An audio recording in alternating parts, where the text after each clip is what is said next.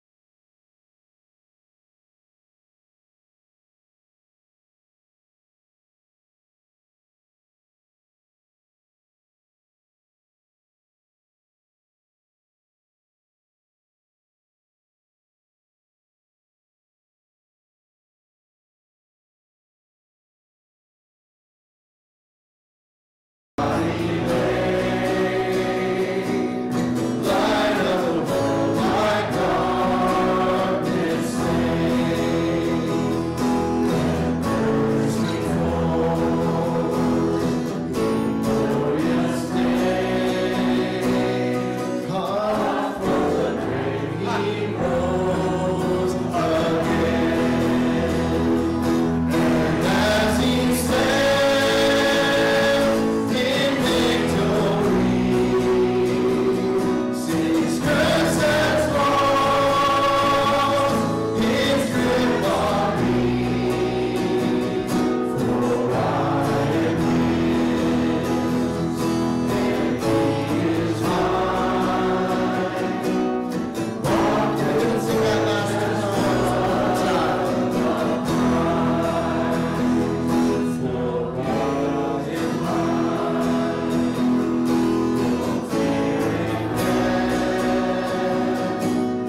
This is the power of Christ in me. From Christ's first life to final breath, Jesus commands my destiny. No power of hell, no scheme of man can ever part me from his hand till he returns or calls me home. Here in the power of Christ I'll stand. Here in the power of Christ I stand. Amen. You may be seated. Yes. And believe now it Shirley is going to come up here and she's going to sing a very special song for us.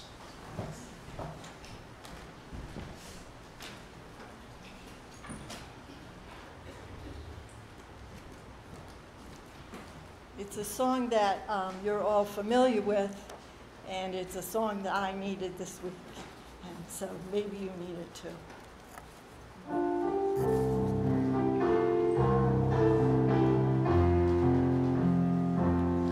Oh, soul, are you weary and troubled? No light in the darkness you see. There's light for a look at the Savior, and life more abundant and free.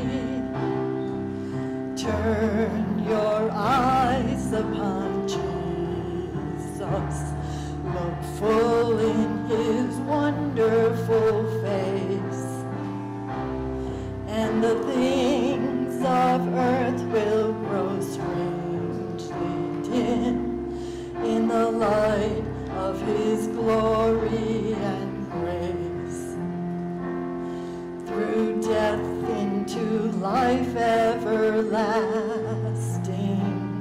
he passed and we follow him there. Over sin no more dominion, for more than conquerors we are. Turn your eyes upon Jesus, look full in his wonderful face, and the things of earth will grow strangely dim in the light of his glory and grace. His word shall not fail you, he promised. Believe him and all will be well. Then go to a world that is dying, his perfect salvation to tell. Turn your eyes upon Jesus, look full in his wonderful face, and the things of earth will grow strangely dim in the light of his glory and grace.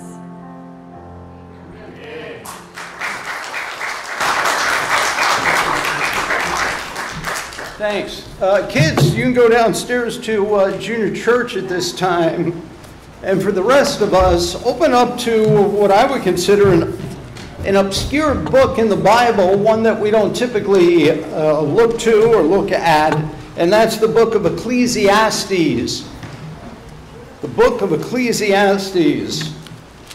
It has somewhat of a negative tone, but really with a positive message.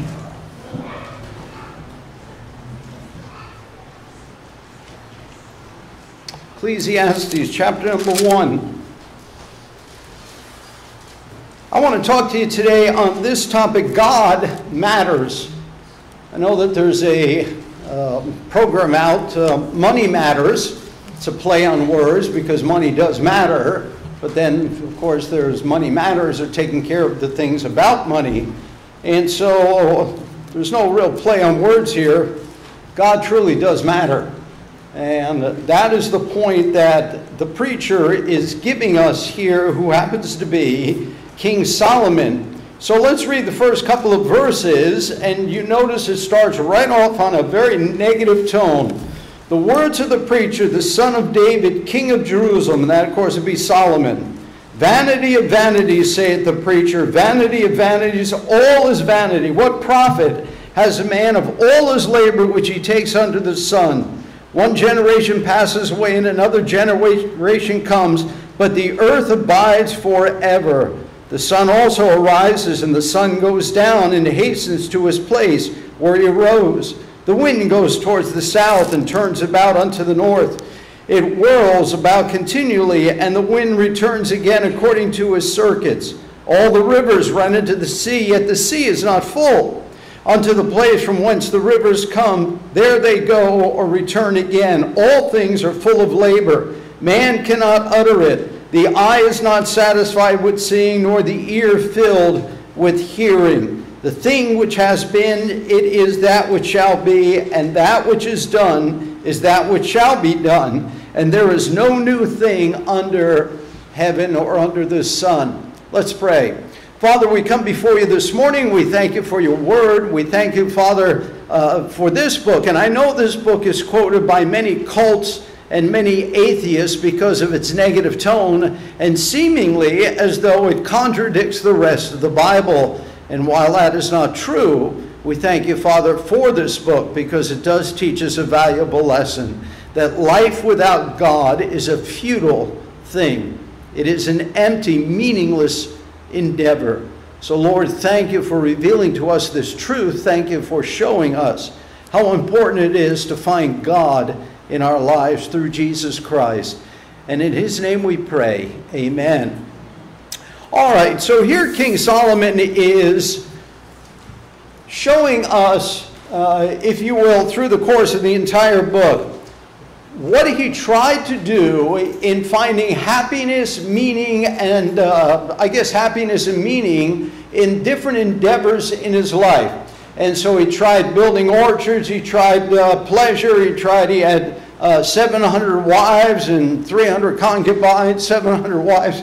That in itself would be an adventure. And so he tried all of these things, drinking, getting drunk, pleasure. He built orchards, he built buildings, and he discovered that, without God, it just all seems meaningless, because I build and just one generation comes and the next generation goes, and it's just an endless cycle, like the sun rising and setting again, endless cycle. And it just seems to go on and on and on without rhyme or reason. But then we need to realize that Solomon is no atheist. He knows there's a God. And as we get into the book, you realize that many times he said, listen, just enjoy what God has given you and know that he is the author of all these things, and be content with what you have. And so here we find, as we begin to read, that there's a frustration that immediately comes out, and that's what he is. He's frustrated. And he says in verse 8, all things are full of labor, man cannot utter it, because it's just you work, and it just never ends. And so it seems quite futile. Eaton wrote this: what then is the purpose of Ecclesiastes? It is an essay in apologetics. It defends a life of faith in a generous God by pointing to the grimness of the alternative, that is, life without God. And so while Solomon believed in God, we know that he fell away from God, particularly because God said, don't marry outside the nation of Israel, outside the covenant people, and of course one wife for one man for a lifetime. But here he's saying, here he disobeyed God and he amassed to himself 700 wives. You imagine taking care of that household. And so here he is obviously stressed out in the fact that I've tried all of these things and life just seems empty. What more can I do to find fulfillment in my life? And so in verses 1 through 7, I'm going to put observations of observing the world, or observations from the world. And so what he's saying is all of nature returns to its former place, but once a man dies, that's it. The sun rises again, the wind comes back again, but once we die, that's it. Well, we know that's not it, and that's the blessing. So nature runs its course. Again, Eaton said this: creation rings with the praises of the Lord. Creation is his. But says the preacher, take away its God, and creation no longer reflects his glory. It illustrates the weariness of mankind. And so what he's saying is that everything comes from the hand of God. And when you take God out of the equation, it becomes meaningless. Now, here's what science is striving to do today. we must find water on other planets because we believe in evolution. And we believe life starts in water. And so they're desperate to find water on other planets to put some meaning into life, that must be the way life started here as well as other places. So they're looking for evidence that life evolved on planet Earth. And as you know, they've discovered a little bit of water here and there. And it shouldn't surprise us because the Bible says in the beginning was a big ball of water. And out of that big ball of water, God creates the earth. And what happens to the rest of the water? Well, it just spreads out into space. And I think God used it to create stars and other planets. So it shouldn't surprise us to find water elsewhere. But we know that every other planet we go to in our solar system, every planet is dynamically different. Every planet is different. Now, Neptune and Uranus, they're somewhat similar, but generally speaking, planets are quite different because it's showing the glory of God. It's showing that God doesn't have one kind of planet. He has many kinds of planets. In fact, Paul says in the book of Corinthians that one star differs from another star, and we've learned, yes, there's red stars, there's blue stars, there's white stars. So God loves variety. There isn't one kind of butterfly, there's hundreds of kinds of butterflies. It's not one kind of bird. There's many kinds of birds. There's not one skin color. There are many skin colors because God loves variety. So here this man is observing the world and he says, you know, everything returns back again. It comes back again. It's very methodical. It runs its course. And here's the positive side of that nature is predictable. So while he's looking at it as a negative, boy, the sun rises again, but when I die, that's it. Isn't it nice the sun rises every day?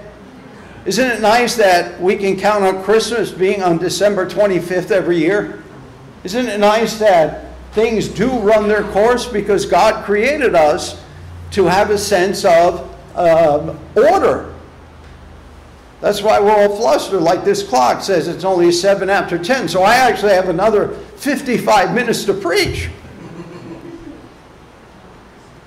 So there is a positive side. We can count on the sun being up tomorrow. We can count on things, and that's a good thing. But now notice verse number 8 as we move on here.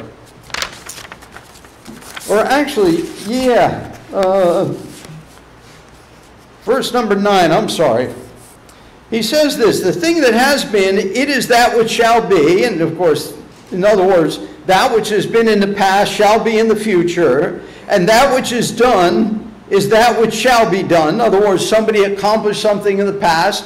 The same thing will happen in the future. People build in the past. People will build in the future. People love in the past. People love in the future. But notice, and he ends up by saying this, there's no new thing under the sun.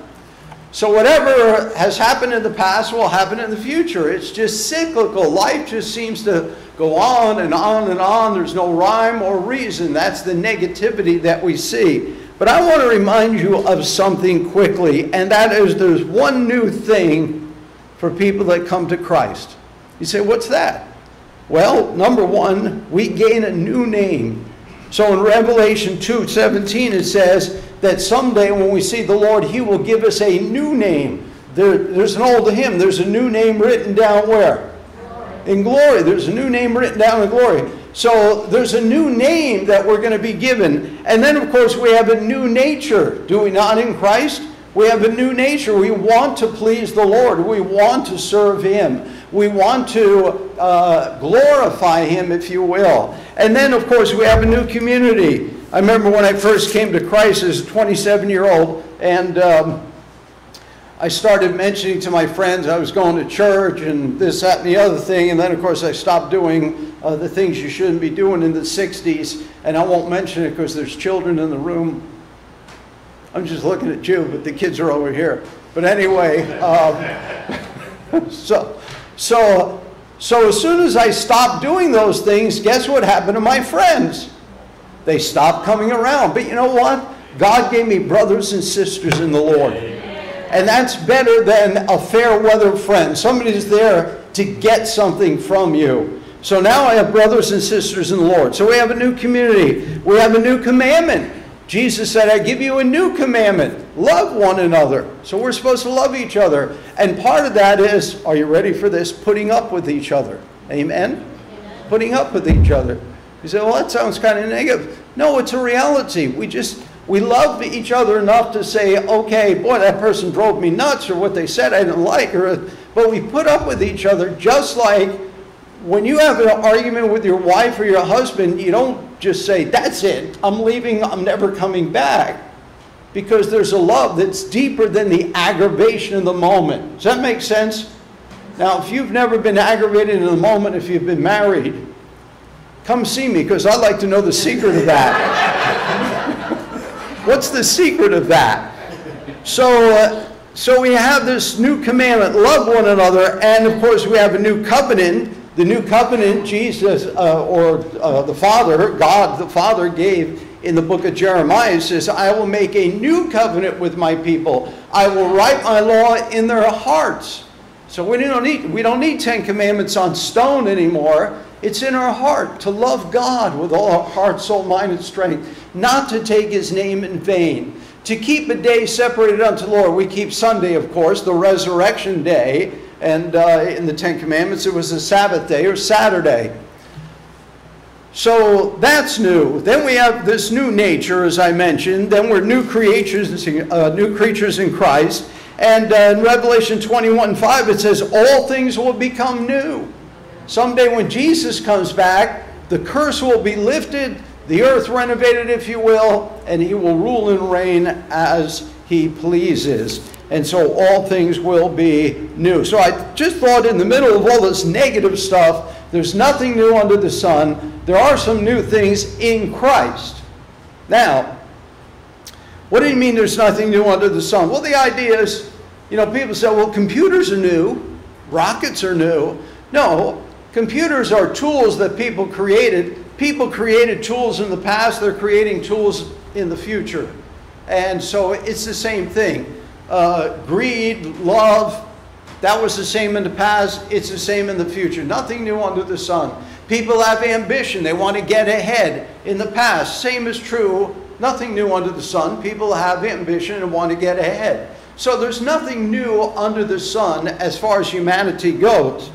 And then, notice in verse 8 through 11, and start in verse 10, because we already picked up 9 here. Is there anything whereof it may be said, see, this is new? And of course I just answered that. No, it has already been of old time, which was before us. There is no remembrance of former things, neither shall there be any remembrance of things that are to come with those that shall come after. You say, what's that mean in plain English? Well, if I took just the first part, there's no remembrance of former things, that would be for most of us above the age of 40.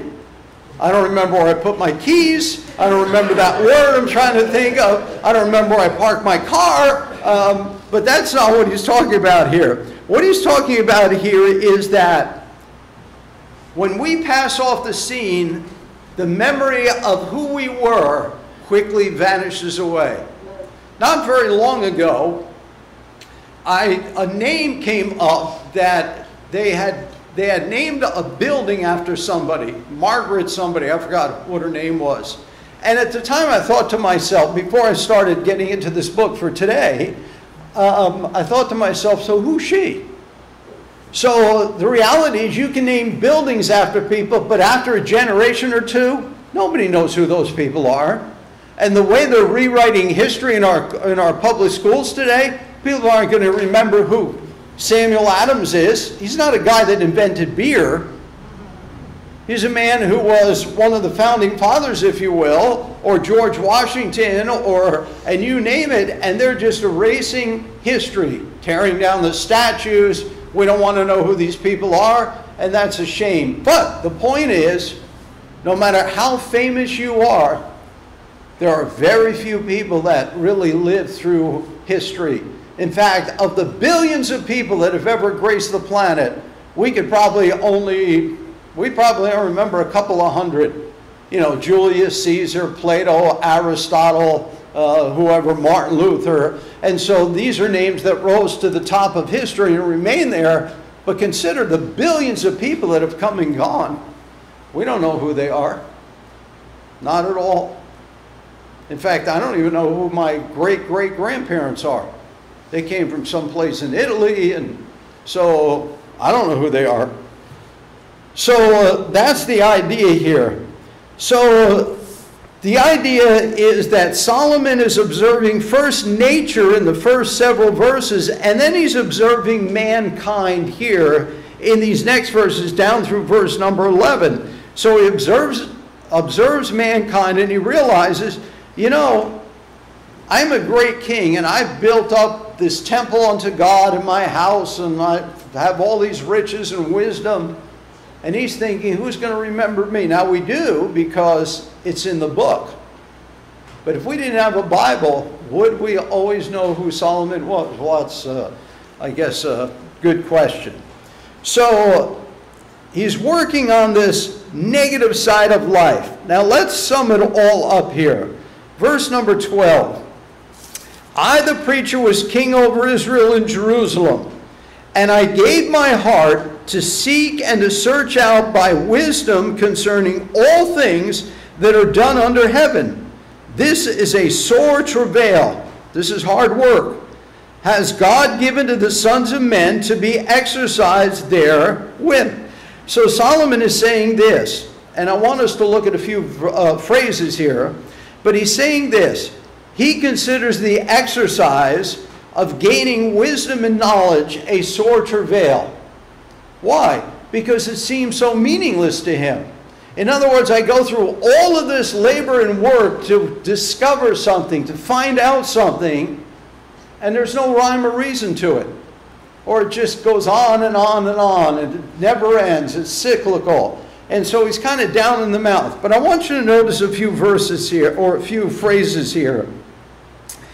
And that is, if we go down to, or verse number 13, same verse. Go down to the second line. He says, I gave my heart to search, to seek and to search out by wisdom concerning all things that are done where? Under heaven. Now let me say this. In this particular book, there are some phrases that teach us this is the meaning of this particular book. So things that are done under heaven. In other words, not including God. Things that are done on the earth. The other phrase that we started out with in verse number 2 is vanity of vanities. All is vanity. In fact, I believe 39 times that phrase comes up in this short book. I jotted it down 37 times. I'm sorry. Vanity. And of course, vanity means emptiness, purposeless living, a wasted life. Vanity of vanities. I've done all this. And what meaning does it have in the end? I pass off, somebody else takes over, and after a while nobody even knows who I am. Vanity of vanities, all is vanity, or empty or purposeless, if you will. The other expression, that word you saw, is under the sun. So that's man's viewpoint, not God's viewpoint. So here's a man who is experimenting with all these things, and we'll get into it maybe next week, some of these other chapters where he talks about planting orchards and building buildings and drinking himself drunk and all of these different things to find meaning in life, to find happiness, to find purpose. And so he said, not only is it vanity, but the other option is that under the sun, this is my viewpoint. There's no rhyme or reason to life. So what he ends up saying really is, what the message title is, God matters. Life has no meaning without God. It's just cyclical. This generation will pass off 100 years from now. None of us will be here. Well, maybe a couple of us will be here, because by then they'll invent brand new hearts or something. They'll just give you a brand new heart, brand new kidneys, brand new liver, and you'll live to be 150. But boy, you're going to be wrinkled. Because they can't give you new skin, I don't think. Well, there's cosmetics. So, But the reality is, generally speaking, 100 years from now, every generation passes off the scene. And there's a whole new generation, all new people, if you will. So there's those two expressions. And then there's this expression. By the way, under the sun shows up 29 times in this short book. And then half a dozen times he says this, I said in my heart. So I thought to myself, that's how we would say it today, I thought to myself, this is what I was thinking. And we'll see that here in a second. So here he's kind of summing it up, if you will. And if we drop down to verse number 14, I have seen all the works that are done under the sun. There it shows up again. And behold, all is vanity and vexation of spirit. In other words, it's just a hardship. The more I have, the more headaches I have. Anybody ever notice that your house constantly needs maintenance? Anybody ever notice that? You know, when it's brand new, it looks great. It sits there for several years, and all of a sudden you realize, oh, I got to repaint this, or oh, there's a crack in the concrete here, or oh, this. I visited, who did I visit? Oh, I visited Paul yesterday. And his front lawn, not that Paul has to mow his front lawn because he doesn't, was really tall. And I thought, boy, that's pretty good looking grass. It was all grass, not too many weeds. It needed to be mowed. But I thought, why does my lawn look like that? I'm always envious of other people's lawns, by the way. Because the more I try to make it a lawn, the less it becomes lawn. I finally planted grass that, it's called Zoya grass. It dies every winter, but every spring it comes back, and it doesn't grow very quick, and it's thick as a carpet, and it's green, and no weeds can grow in it, and I barely have to mow it the whole summer. I can't wait till my whole lawn is like that. Now it's going to take from now until Jesus comes back, but hey. So here, the point is that it's sore travail, no matter what we do. We've got to repair things. We've got to maintain things. We've got to fix things. Every church wants to be larger. You know what larger churches have that smaller churches don't have? This is not a trick question. It has more people. You say, well, yeah. And with people comes what? See? You all know. So, yes, we want more people to come to Christ. We want more people to love the Lord. But with more people come more, because people think differently. Different ideas, different things, how things ought to be done. All right, let me skip that. Verse number 14. I have seen all the works that are done under the sun, and behold, all is vanity and vexation of spirit. In other words, life has no purpose without God. There's no purpose. So when science is teaching our kids in public school that we evolved, and we wonder why, and we teach them, you know, we're just animals, we came from animal life, we're just animals on the planet, then we wonder, why are people acting like animals? Because we've kicked God out. Instead of teaching everybody they're responsible to God. Now, whether they accept that reality or not, if the culture, by and large, is God-centered, then generally speaking, the culture is much more stable. And we are living proof that when you take 2 or 3 generations and teach them there's no God, we are living the results of that in America today. Amen. The cities are burning. There's more division now than ever. There's racial division. By the way, there should be no racial division for a Christian because God loves souls. God doesn't say, what color are you? God created, and I've said this already, He likes variety. He likes variety. So people come in different colors. Aren't you glad they don't come in purple and green? So, now look at verse number 18. Verse number 18, we're going to skip right here to the end. For in much wisdom is much what? Grief. And he that increases knowledge increases what? Sorrow. And the same is true in the physical realm. The more we have, the more we have to fix, the more we have to maintain. It's just a reality. I know Liberty University, they bought this huge building. This is many years ago. And of course, they have lots of buildings. And I think to myself, the nerve of them to charge so much for admission. And the same is true, especially here. We have, some very world-famous colleges right here in Rhode Island, Brown University, if you will. I was going to name our community college, but I was thinking that's not world famous. But anyway, so Providence College and etc. So how do they have the nerve to charge people $40,000 or $50,000 a year or semester, whatever it is up to now?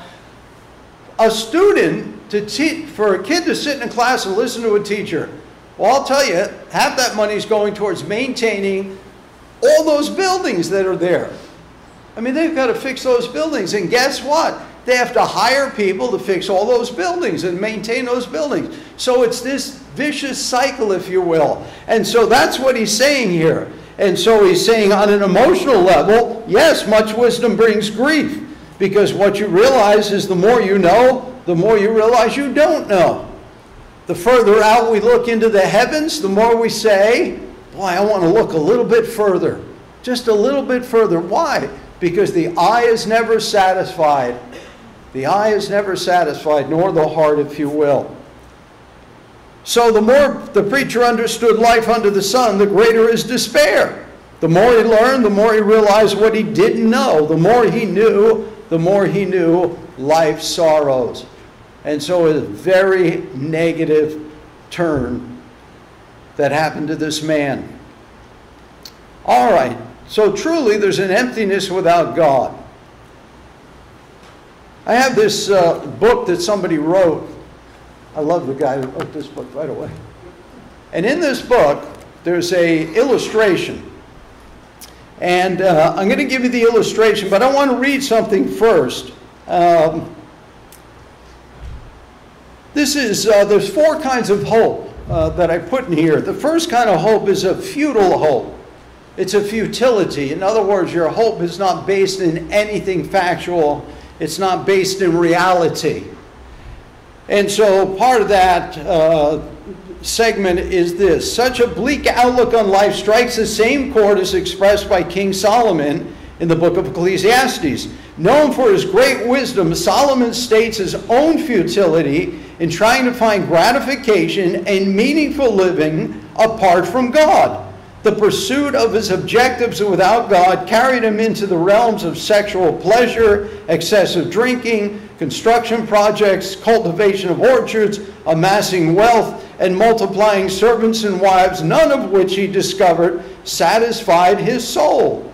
His endeavors only led him to ask, what's the point? Is it any wonder he declared time and again, vanity of vanities, all is vanity. There's a man, we'll name him Tom. And Tom was a businessman. And he got caught up in the rut of life. You know, wake up every morning, go to work, everything's the same. It became mundane, it became drudgery, it became boredom. And he decided to quit and find the meaning of life. So he quit his job. And he worked at finding the meaning of life. And he came to hear that there's a Lama, if you will, like the Dalai Lama, and so not the animal Lama. This is one L, okay? This is one L, not two L's. And so there's this guru, if you want to use that term. And so he heard that this Lama was on a mountaintop in Tibet. And if he could just get to that man, he would tell him the meaning of life. And so he set out to go to Tibet and to climb this mountain. And so when he finally gets to Tibet after his long flight, he meets a man who tells him this, it's this mountain, and the man lives on top of the mountain, but first you must fast for 40 days. And then you must climb the mountain. And of course it's a hard trek and it's arduous, but you must climb that mountain on your own and get there to that particular man. So this man, Tom, fasted 40 days, and then he begins to climb the mountain, and indeed it was difficult, it was hard, it was cold, and he had to do it alone. But he finally claws his way to the top of the mountain, and he sees the Lama in the distance. And he's in a little pagoda type structure, if you will, and he's sitting there, and his eyes are closed, he's meditating, and he approaches the man. And after a few minutes, the man opens his eyes, and Tom says, "I'm so glad I've come. I've heard that you can give me the meaning of life. I've come all this way to find out the meaning of life." And the man closed his eyes. And a few minutes more, he opened them up. And this is what he said. He said, "Life is like a river." At which point Tom said, "What? Life is like a river? I traveled around the world. I climbed this mountain. I fasted for 40 days. I've done everything I could. And you're telling me life is like a river?" And the Lama shrugged his shoulders and said, "Okay, life is not like a river."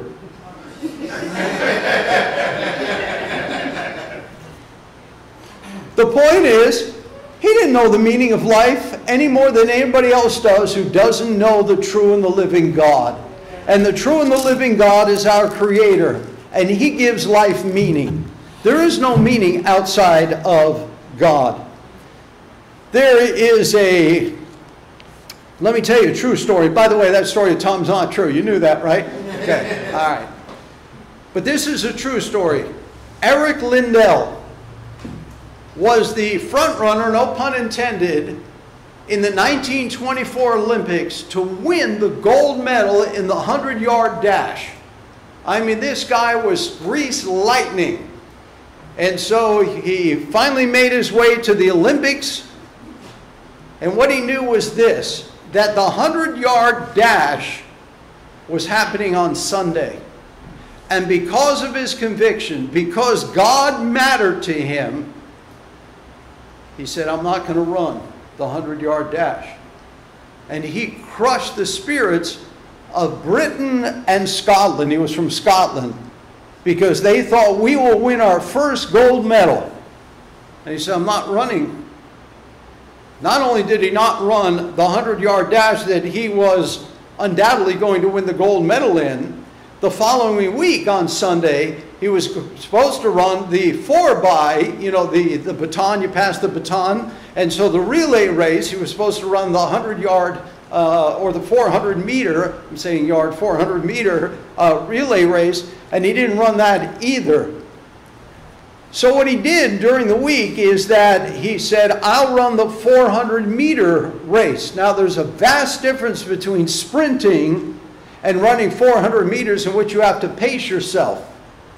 And so the man who was the man who was supposedly going to win this 400-meter race, his coach said, "Listen, don't worry about Lindell. Don't worry about Liddell. Don't worry about Liddell, because he's a sprinter and he will just die 50 yards from the finish line. He just can't keep up that pace."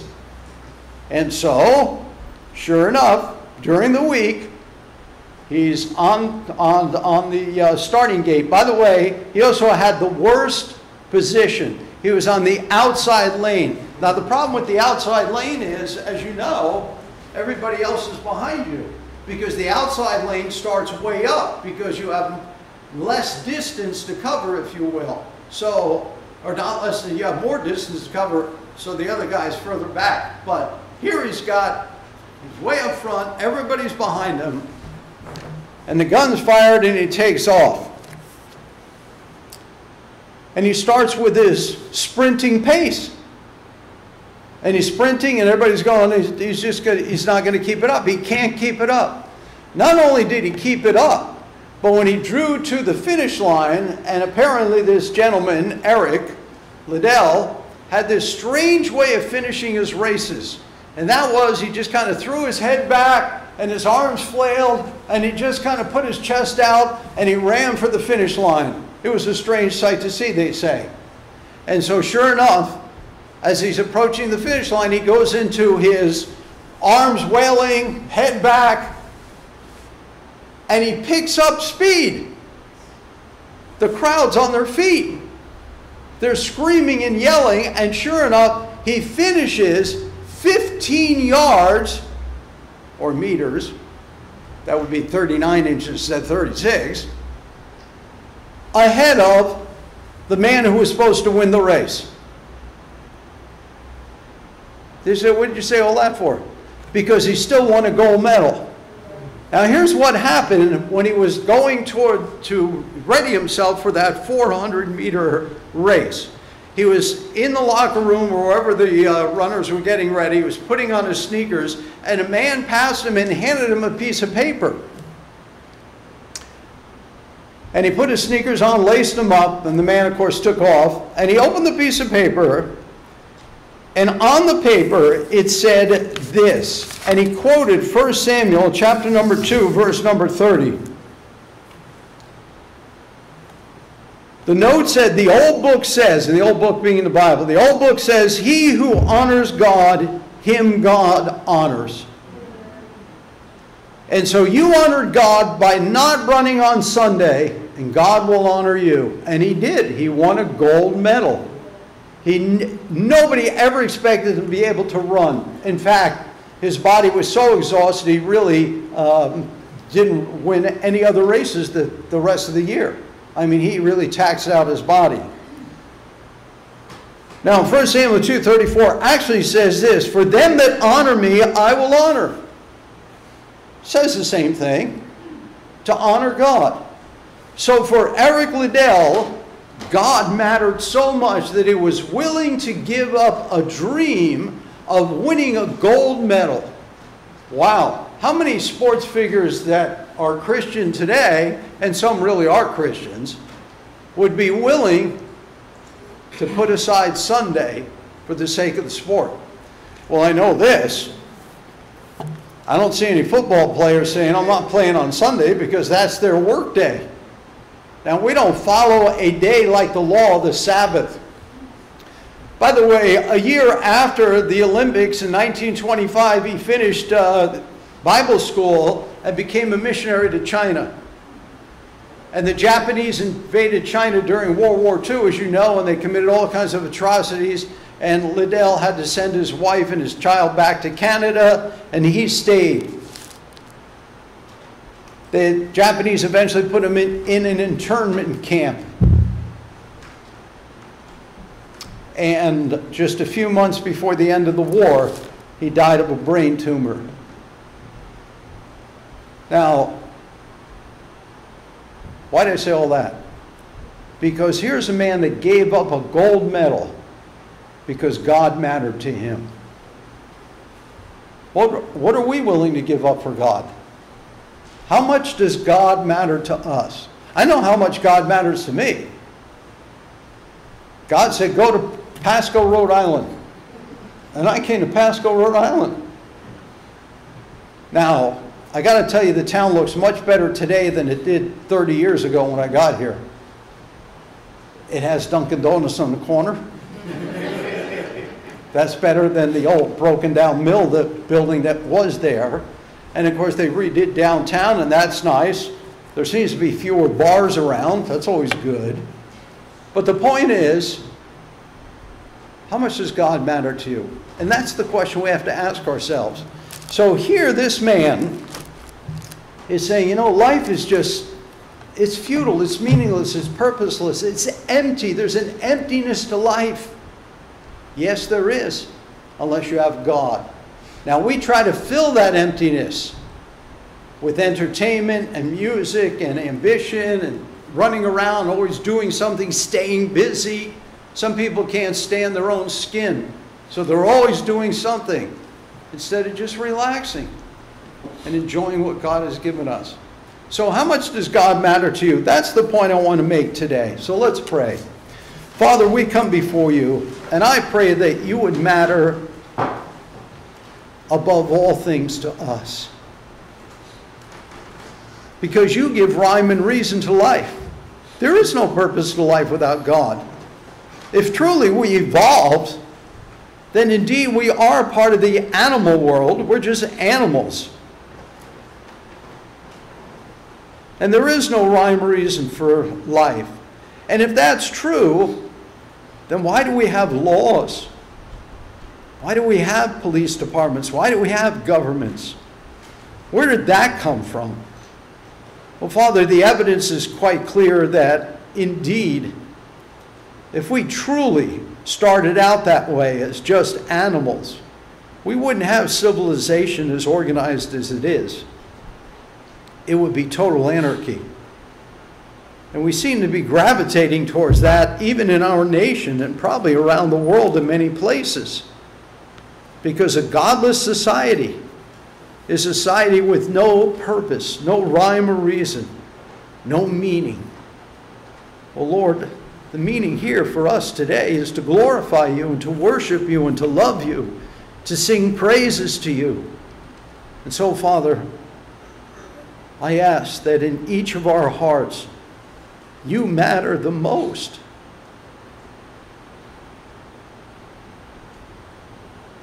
And of course, our family members we love dearly, we'd give our lives for them. But in the end, we will pass off this earth and we will spend eternity with you. So Lord, help us to enjoy what we have. Help us to know there's a rhyme and a reason for what we have. That you place into our hands the things that are part of our life. And that gives it meaning. For now we've become stewards of what you have given us. We're the managers. You own everything we have. Lord, it's your car. It's your house. It's your business. We're just managing it to your glory and to your honor. Is there somebody here today who would say, Pastor, God has not mattered to me really that much, and I would find it hard to believe because you're here on Sunday, but I don't know your heart. I don't know your heart. But maybe with uplifted hand you say, Pastor, God needs to matter more to me. He's just kind of on the fringes of my life. I just kind of added him into my life as one other thing. No, he needs to be the thing in the center of your heart. To love him with all your heart, soul, mind, and strength. There's somebody here today who says, Pastor, that's me. God needs to matter more to me. I know that. Would you pray for me? Anybody at all uplifted hand? I see that hand. That God matters more. Anybody else? Well, Father, you know our hearts. We don't have to really raise our hands at all. There's no hiding from you. You know our every thought, our every motive. And that can be a very frightful thought. Except for one thing. That Jesus Christ went to the cross for us. Died in our place. Took our sins upon himself. And so his righteousness has been placed upon us. But Lord, for this one person whose hand has gone up, I just pray that you bless and encourage and let the Spirit of God lead and direct in their life. Give them wisdom. Give them the courage to walk the ways they need to walk, if that's the issue. So Lord, thank you for this book. It seems very negative on the surface, but the truth is that through this negativity, I guess Solomon is using reverse psychology in a sort of way in which he's saying, listen, life is so negative without God. Have God. And we see that in the book. In fact, at the end of the book, he even says, this is the whole duty of man. And that was to love God. So Lord, that's the first commandment, to love you. Help us to love you with all our heart, soul, mind, and strength. I pray it through Christ. Amen. Amen. All right, let's all stand and sing. If you'd like to come and pray at the altar, you feel free to do that.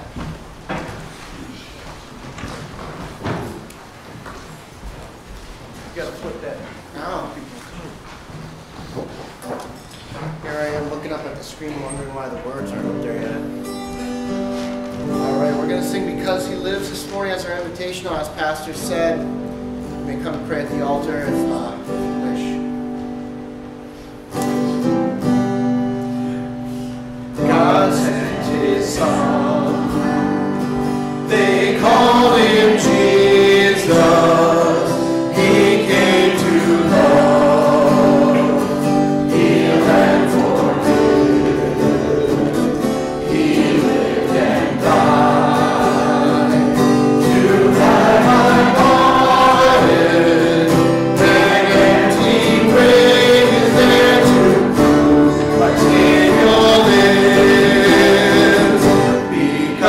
he lives, I can face tomorrow. Because he lives, all fear is gone. Because I know he holds the future. That life is worth the living just because he lives. And the last line is the whole point of the message. Life is worth living because he lives. Amen.